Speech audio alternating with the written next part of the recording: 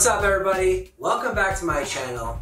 Today I'm making something ridiculous. I'm making a rigatoni pepperoni pizza. Dare I say, a rigaroni pizza pie. Let's get on with the recipe. You know, this recipe and concept has been making its way through the internet and various different social platforms, becoming super viral, but this ain't that. In fact, this has taken that recipe to a whole different place. Okay, I'm taking these rigatoni noodles and I'm not stuffing them with cheese that you might have already seen.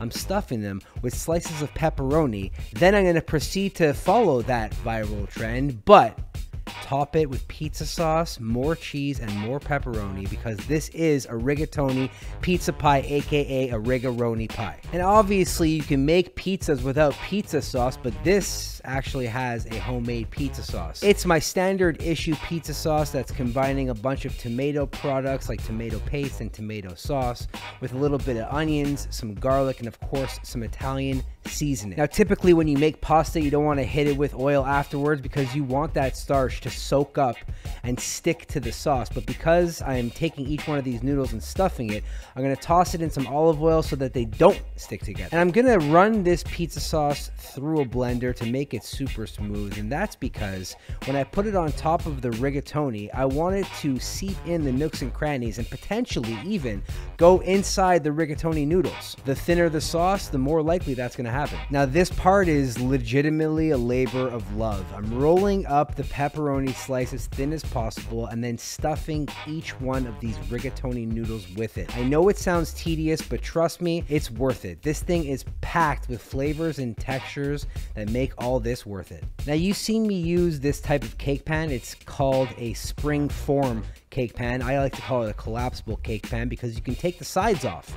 And that's going to be a great reveal after we bake all these rigatoni noodles. But before we do that, we need to tip it over vertically and let gravity hold these noodles in place as I stuff it with all these stuffed up noodles. For the cheese blend, I'm combining some mozzarella with some Parmesan. That's going to give it a nice texture and potentially a cheese pull. Okay, so here we are. Pepperoni stuffed rigatoni. You can see there's a little bit of placement in between some of the noodles and some of the pepperoni because they're not all exactly the same size. On top of this thing, I'm going to add a generous amount of cheese and then sprinkle on some oregano and pop this bad boy in the oven. Now, we're not putting the pepperoni on here first because I don't want to burn it. And once the cheese is melted, I'm going to take off the top, add some pepperonis, and cook it for a few more minutes. Holy, literally so many holes, but really, it's a rigatoni pepperoni pizza pie. This thing was made in a collapsible cake pan, which lended itself well to releasing the hounds and releasing all this crispy, delicious cheese exterior. I took pepperoni and I stuffed it inside each one of these cooked rigatoni noodles. I topped it in cheese, topped that in some Italian seasoning, and then to take the rigaroni, aka pepperoni pizza, to an even further destination, I added Roni cups on top.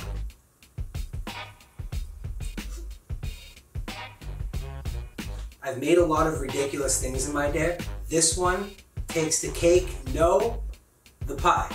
The rigatoni pepperoni pizza pie. I hope you guys like this video. I'll see you on the next one. Bye.